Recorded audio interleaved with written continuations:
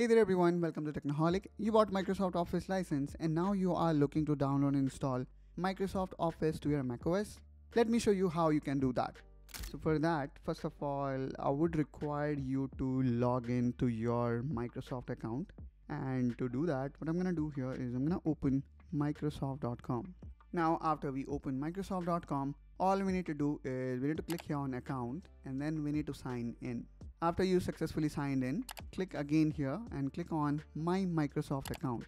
Now click on subscription. Then here you need to look for the kind of license you have. So if you see my screen, I do have two different variants of Microsoft Office license available. One is Microsoft 365 Personal, another one is Perpetual version. So based on my requirement, I can go for any of these.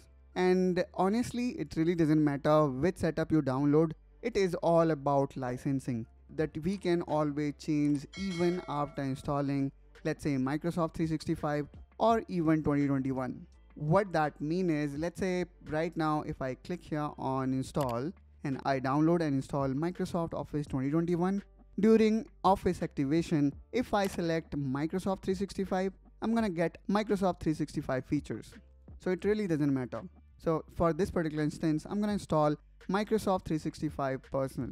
So let's click here on this link and then click on install. For those who are wondering, they do not see these options available, then probably you need to get a license first. And there is a free variant also available. So if you want to have Office for completely free, then do check out the video that I already have added in the description of this video. Or if you want to go with enhanced featured version where you can also install Microsoft Office offline, then check out another video where I have showcased how one can buy Office at lower price. Now here you can see not only I can install it, but I can also see it in how many devices I have installed this Office.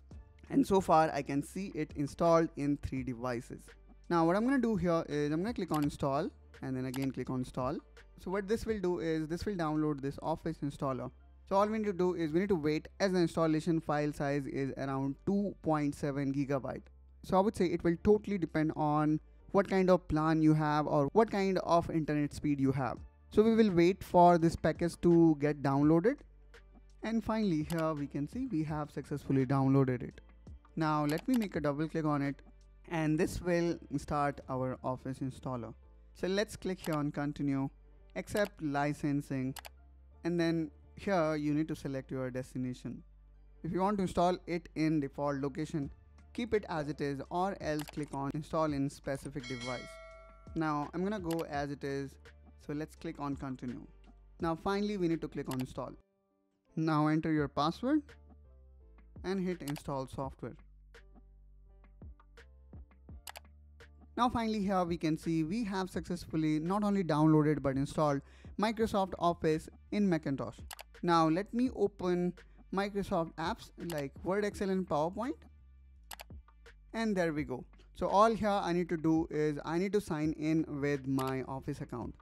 So for that, let me click here on my account. Now we need to activate our Office. For that, let's go down here and click on activate and then click on already bought Office sign in. Now I'm going to enter my same Microsoft ID that we used in checking my license and click on next. Now here you can see it says that you are all set and you are good to go. So in this way guys, we have successfully activated Microsoft Office in our Macintosh. Now let me click on start using Word and let's click on blank document. So again, I would say I still need to verify which license I have activated.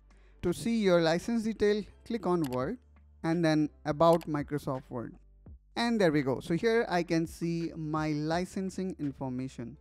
So that's how guys one can confirm what kind of license we have installed. So that's how guys we have successfully downloaded, installed and activated Microsoft Office 365 in Macintosh. I hope that you find this video helpful and informational. If so, then please do like and subscribe to Office to Technoholic to see more such content related to Office productivity. And I will catch you soon with one such another video. Till then, you take care and bye-bye.